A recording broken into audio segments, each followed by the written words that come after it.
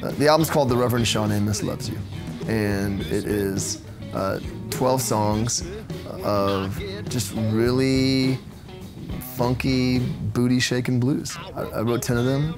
One of those 10 I co-wrote with Mindy Abair. And then there's 2 covers. The Blind Boys of Alabama are, singing on a track, and Misty Anderson, who's this amazing, new blues talent. It's just kind of mind-bending. Put one foot in front the other. Ain't got time. It's a joyful blues. There's a resilience in this music, and so I can have the worst day on earth and the biggest problems on earth, but for this moment, I can shake and howl and stomp my feet and summon the strength to get back up and do it again tomorrow. And that's the blues.